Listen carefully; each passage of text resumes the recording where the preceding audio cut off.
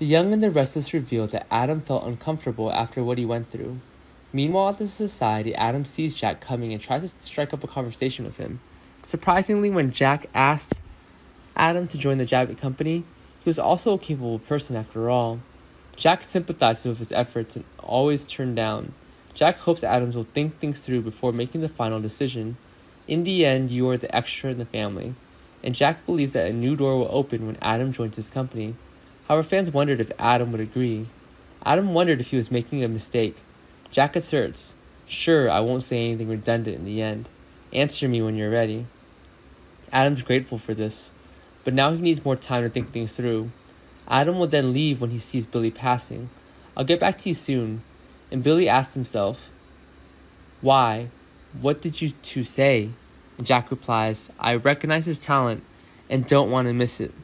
Billy marvels at this because it will make things tense in the end. Much more straightforward. Billy believes this is a very bad decision.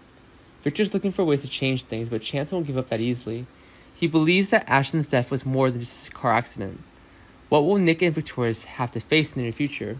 Chance will receive support from Kevin. It seems that the investigation will bring new discoveries here.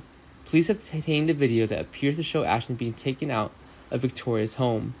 Victor believes that Chance shouldn't have delved into this. It's a waste of time on nonsense, and you will regret it in the end. On the other hand, Abby also hopes Chance doesn't get involved in the investigation, because he's putting the Newman family in trouble after all. However, he will do his best to the best of his ability. Will this make their married life stressful in the near future? Chloe and Sally will have new plans for their work.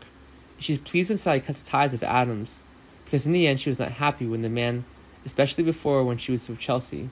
They need to focus more on new projects. Sally also wants to know more about Ashlyn, so she turns to Nick. However, Chloe wasn't sure if it would work. Eventually this becomes extremely sensitive. What will happen in the near future?